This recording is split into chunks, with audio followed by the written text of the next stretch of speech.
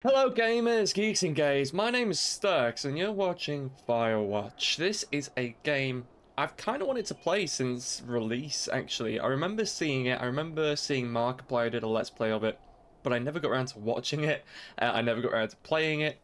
Time happened and now we're several years past the launch and now we're here playing it. This is a reward for you guys for getting me to 200 subscribers. You did a poll. An overwhelming majority of people wanted to see Firewatch, so here we are. I know it's got similar kind of vibes to Outer Wilds in that, you know, it's a good story. You can only really play the story through once and get the same feeling. Other than that, I know nothing about the game. We are a Firewatchman, Firewatch person. I know it's a big thing in the States. We don't really have them here. Places where there's wildfires, you usually have a tower like this, and their job is to keep an eye out for wildfires.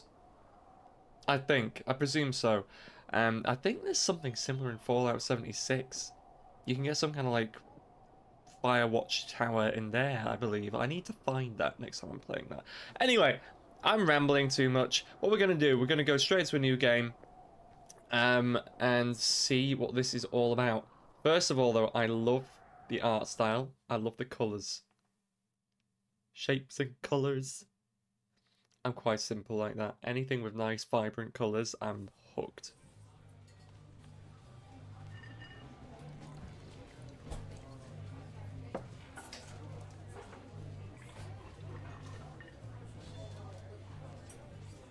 Are we at a bar?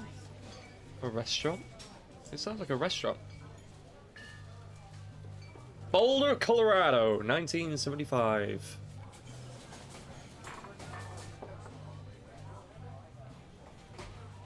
You see Julia.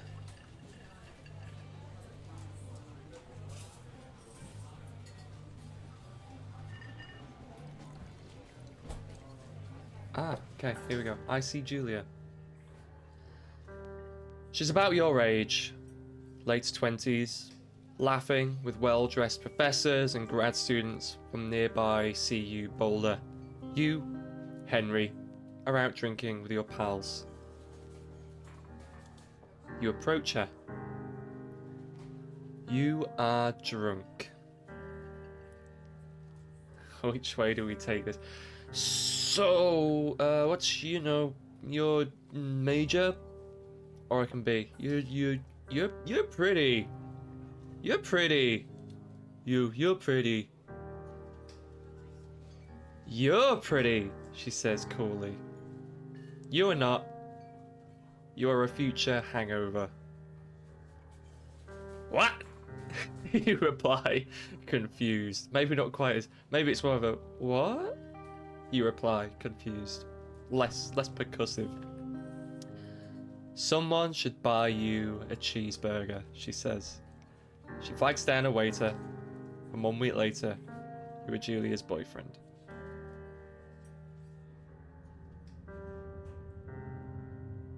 The soundtrack is not filling me with hope for me getting through this without crying.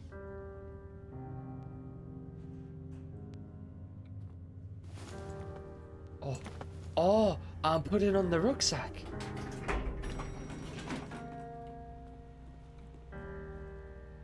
Oh, am I gonna drive? Am I allowed to drive?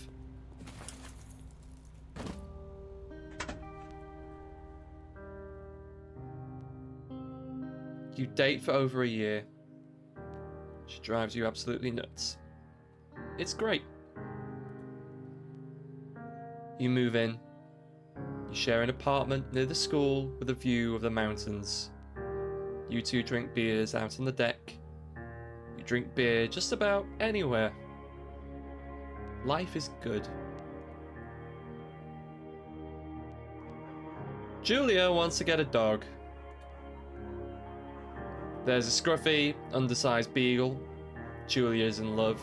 She wants to bring it with her to class. There's also an intimidating but gentle-eyed German shepherd. Nothing bad could happen to Julia while walking this dog. It's badass. Oh no. Is that foreshadowing?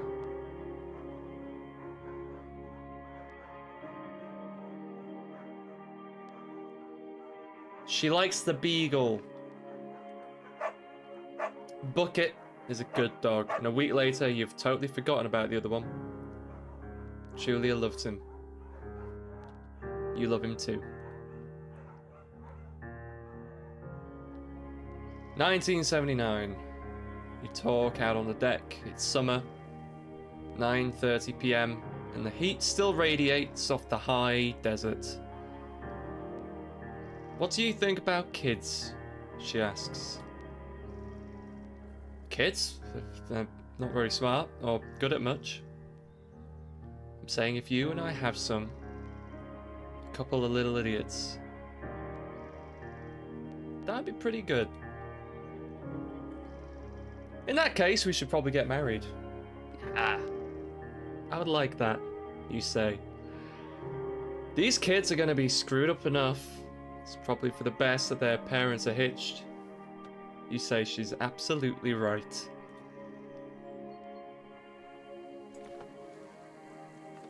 Don't do it, game. I know what you're doing. I know what you're doing. I know for a fact what you're doing.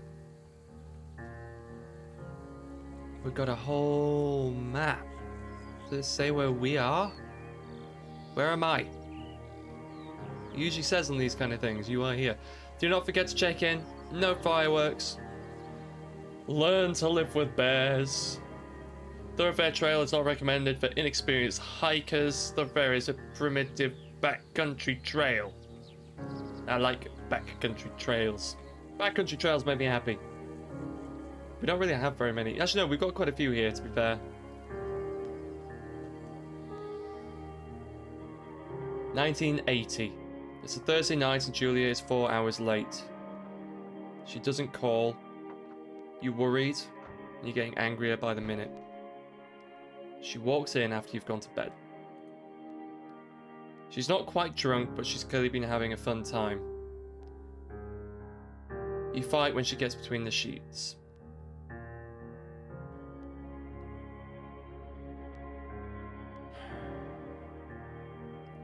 You ignore her. Passive-aggressive. You don't touch each other all night. Nextly, you feel guilty for being so angry and ask her about her evening. She says it was great. You hold on to a tiny pill of resentment. You make some coffee and go to work. 1981. Julia still likes to draw. She draws plants from her research. She draws all the places you go. She draws you. You frolic like a Victoria's Secret model. Of course I do. Julia was right. You are very pretty.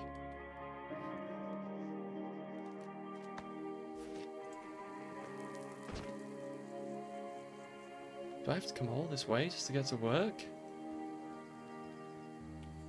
This is stunning, guys. Oh my god. So we're going to Two Forks Fire Lookout. Spacebar to climb over obstructions. Fantastic. Oh my god. 1982. During the summers, you and Julia enjoy walking Bucket at night. There's a festival in town. It brings in folks from faraway places. One of them tries to mug you with a knife. Bucket gets kicked. But fuck, dog! Julia yells.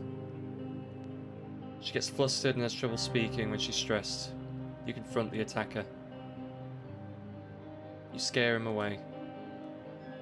You reach into your pocket like you've got a gun and threaten to kill him. You manage to scare all three of you. He runs away. Julia asks to take a different path from that day forward. You say okay. You don't want to go that way either. From then on, you walk by the river. I knew it. Should have picked the German Shepherd. Plans to have kids get waylaid by work. Julia gets offered a job at Yale. Yale's in Connecticut, 2,000 miles away. It's a great job. Associate department chair. She wants to move. You absolutely do not. Agree if she could. I want her to have the job. You know, I'm a strong believer you should never force someone you love to, you know, not follow their dreams. But I can see where this is going. You ask if she'll commute back and forth. You don't want to move to Connecticut. She says it'll be hard, but she will do it if you won't move. You tell her not to pass it up if that's what she wants. She agrees. She flies back to Boulder 3 times each semester. 1985. Julia is sent home from Yale on paid leave after having an episode. She lost it on a colleague for borrowing books that were important to her research. She didn't remember she had happily loaned them to him just 2 days prior. She was found crying in the stairwell. You say that maybe you guys should talk to someone about it. After seeing multiple doctors and having many tests, they're worried that Julia might be suffering from early onset dementia. She's 41. You both decide to keep it a secret for now.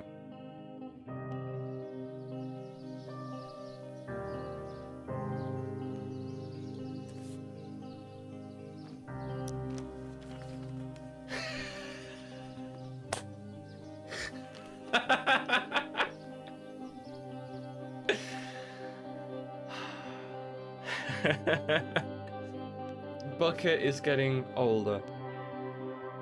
Julia comments that it's kind of nice because he gets in less trouble around the house.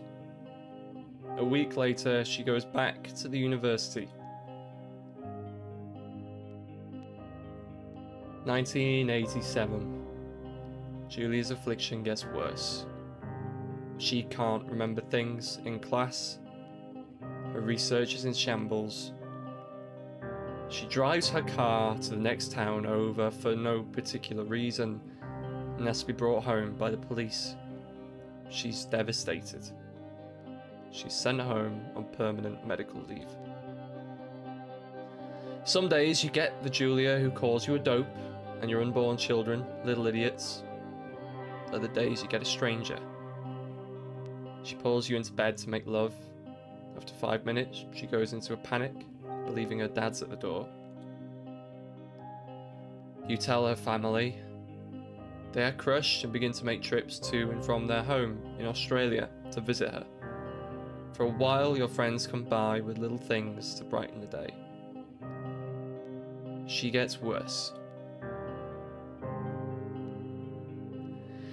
1988.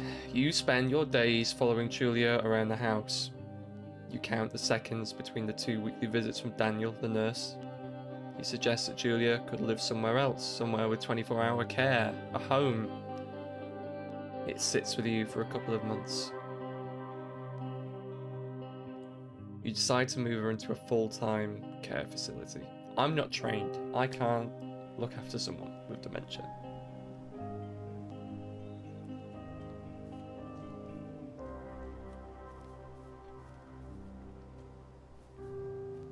This game is already making me want to cry. Like I nearly cried when it said about dementia. I don't know if you could tell. I definitely felt a bit choked up. Hey, buddy.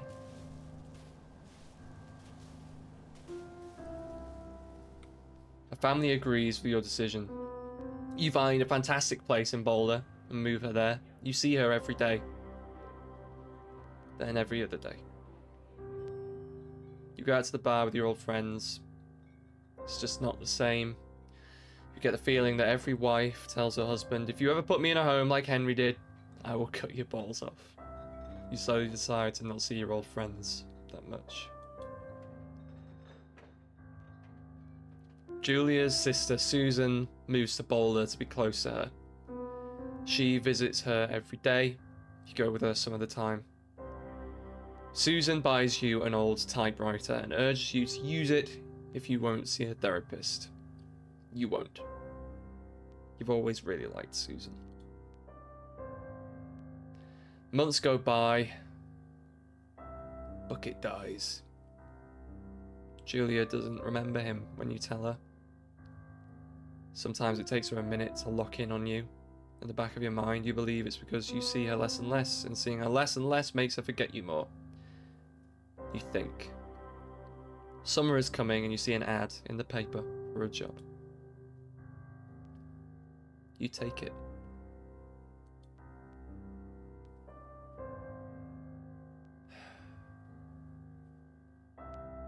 This is hard. And I can't imagine how hard it would be for both parties. You know. Oh.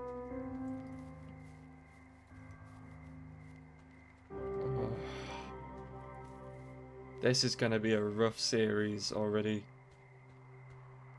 I can tell. I can hop over it. I don't really want to hop over it. I'm going to go up the stairs. And I'm going to admire the beauty of this place. Now I could just go in. Yeah, let's go in. Let's turn on the tower. Turn on the power, not the tower. Hello, Two Forks Tower.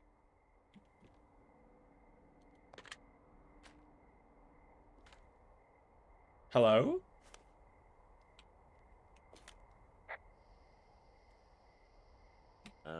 Hello? Whoever this is? It's Henry, right? Yeah.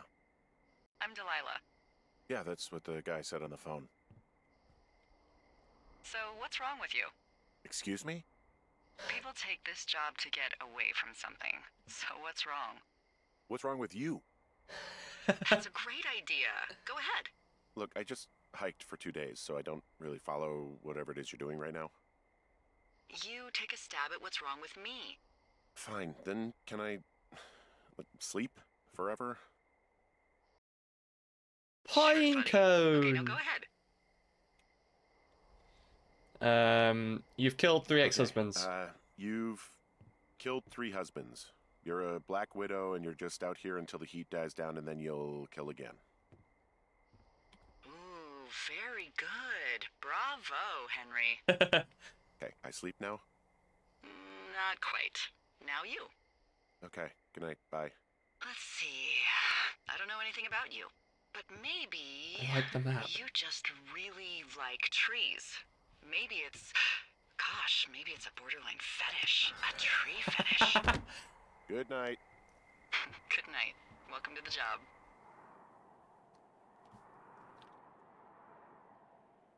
I am going to love this. The sense of humor. The typewriter. We have been typewriting. Morning, Henry. Well, I guess good afternoon. You probably slept like a rock. Anyway, there's still a few hours of daylight to get some work in. I can see you at your desk, so call me when you're ready. You see me at the desk? That's a bit creepy. Hey, sorry, guess I slept in. You got a relaxing, what, 14 hours of sleep? Woo! Yeah, Jesus, I guess it's what, 6? 6:45. Whoops. Don't worry about it. That hike puts everyone out of commission for a day or two. But now that you're up, let me quickly get you acquainted with the job. Oh my god, There's why a do I thing have in so the middle many of your room with supplies? a round map on it. Do you see it? Yup. Okay, yeah, I see it. This is the Osborne Firefinder, invented in 1914 by W.B. Osborne? You use this to spot, you guessed it, What the fuck? What is it? Nothing. You use this to... Oh, fuck me! Good God, language, lady. Out your west-facing window. Are you seeing what I'm seeing? West. Are Where's... those fucking fireworks? Where? Which way's west? I don't know which way's west. Oh, N, to use compass. I need you to confirm. Do you see them? Yeah. Whoa, that's not legal, right? No. You need to get down there right now and stop them. Fire danger is through the fucking roof. Is that really my job? Your job is whatever I say it is. Look, the closest ranger is like 2 days away. Oh, Go down there boy. and set him straight. Like, kick the shit out of him sort of straight? No. Jesus, no. What? I'm not a cop. It's not like I've got a rule book over here. Just make sure they don't do it again. Take their shit. All right, fine. Don't feed anyone a knuckle sandwich. Okay, I will Get try. going. You'll probably need a rope to get down the shale between you and the lake, if I remember right. There should be one in the supply box on the way. The code is 1234. It's actually that for all of them. That is actually quite accurate. Smart. Shut up. In a lot of places that I've worked, if we've like, you know, this isn't coming from my mouth, but in a lot of places, especially for working outdoors, codes are either shared and or easy to remember, because there's a lot of them to remember at the end of the day. Right, I need to keep moving west. I'm good with directions. West is conveniently this way. And I can read my map. Find rope. In... Oh, I can zoom in.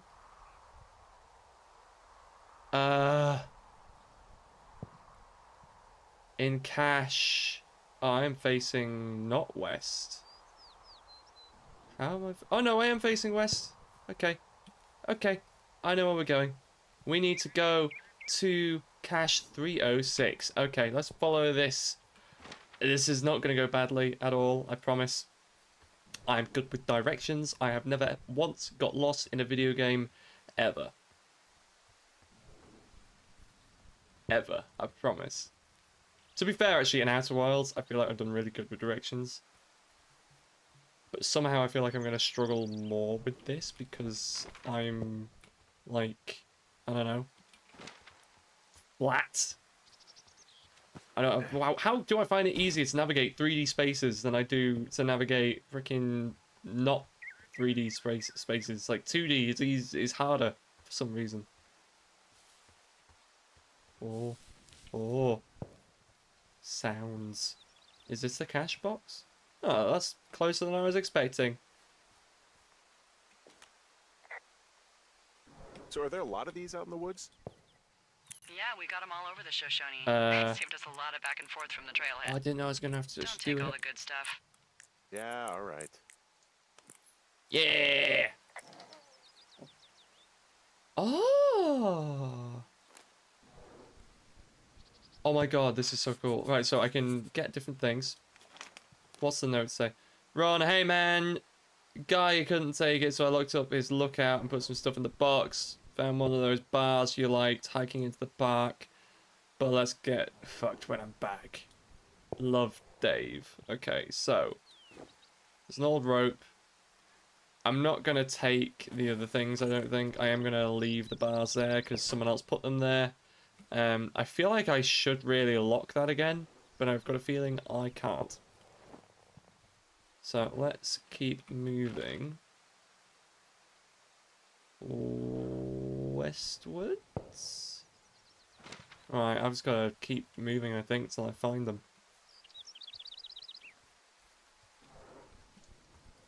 Over that direction from the sounds of it. R to toggle jogging. Why would... Just why? Like, to me, this seems like really obvious that you wouldn't set off fireworks in a forest, especially during, like, dry season. But people aren't always that clever. You know, people are sometimes a little bit dim or ignorant.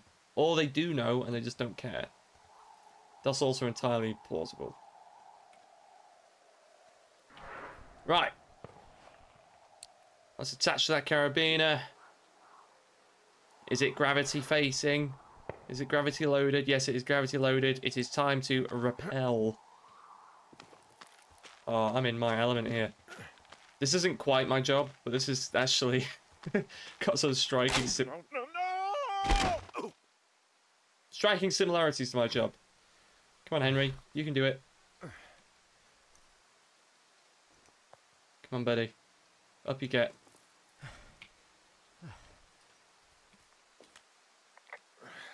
Hey, What the hell's wrong with you? my rope snapped coming down the shale slide. You didn't break anything, did you? No, I think I'll make it. Well, be careful for Christ's sake. I'm trying to be careful. I didn't do it on purpose. It's not like I was like, hey, you know what I'm gonna do? I'm gonna break the rope. It is a hell of a nice camping spot down here by the lake. I haven't been down there in years, but yeah, Jonesy Lake area is perfect. This is gorgeous. Like, just look at this place. Right, well, I don't really... Ah, there's a fire. There's some kind of fire down here. And cans. Finding a bunch of empty beer cans. They threw them all over hell. The idiots down at the lake? Yeah, them. I just found where they're hanging out. Fantastic. They left their packs tied up here. Don't fuck with them. The last thing we need is some hikers filing a report about harassment. Found the fireworks. They didn't even try to hide them. Ugh. Well, confiscate them. Yup. These are mine now. Oh, look, they decided to have a campfire, too. You know, they color-coded the fire danger signs in case people were illiterate. But I guess that doesn't take into account just plain stupid, does it? That's what I was saying. Oh, no. I found a bra. A nudie pyromaniac. Remain professional. There are, panties? There are what? I don't want to say that word again. Why, 'cause you're 12?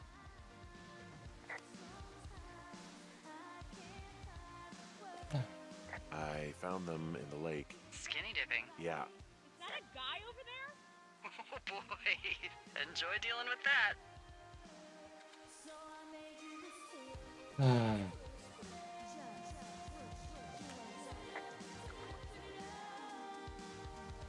You gotta take it easy with the fireworks, all right? You ought to take it easy at the Sizzler buffet. Chelsea! What? He's just some loser out in the woods. I mean, he's grody. Why do guys think it's all right to just stare at girls? Hey, just so you're aware, I confiscated your fireworks. Our fireworks? What? You dick! Also, setting off fireworks out here isn't just stupid, it's illegal. Yeah, so is stealing, asshole. It's not stealing, it's So fucking confiscating. bogus. You're gonna pay for that. Can we just get out of here? Ew, totally. You're gross. You're just some sad man out in the woods. Literally, yeah, he is quite sad. So lay off him. Right, now I need to find my way back. Jesus. So. Did that go okay?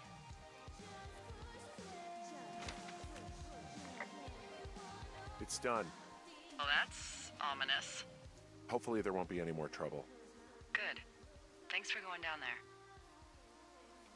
Yeah, people can be mean. People can be cruel. This is, I think, one thing to take from this, and hopefully you guys who are watching this, you know, I like to think that this community is quite nice. Always treat people with respect. Always, you know, you don't know what people are going through. Like, yeah, those girls are drunk. And, you know, they're teenagers.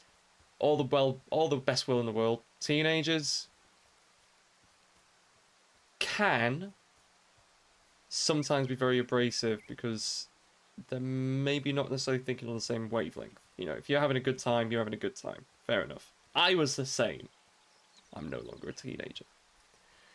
But, you know, just be nice to people. Yeah, this guy is ruining your day. But his life's falling apart, you know? You don't know how much calling a sad man will hurt them. Just be nice. Let's just agree. Let's agree. Be nice, everyone. If I catch you not being nice, well, whatever. I can't do anything. And how the hell am I gonna get back up here? Right, let's... So if I'm here, this looks like the only real way to get back up there. Unless... Do I have to go, like, through the canyon, maybe? Because I can't climb that. Am I going to have to go by a... I think if I look down there, there is a way up to a cave, and then the cave... Oh, we're going to have to go through that. We're going to have to go there. We're going to have to go there. For now, though, guys, I'm going to call it there, purely because I'm running out of time, and I've got a lot of things that I need to be doing today. This game is already giving me incredible vibes. It's not often a game can nearly make me cry in the first 5 minutes, just purely from telling me the story. And I think they've done a masterful job here. The fact they can get you from crying to then showing you Henry being a Victoria's Secret model. And, you know, it's that kind of masterful weaving of emotions. So they knock you down and they pick you back up again, just so you're not completely depressed. And I love that. Thank you all so much for watching, however. As usual, I have been Sturks. You guys have been incredible. And I'll catch you all later for the next episode.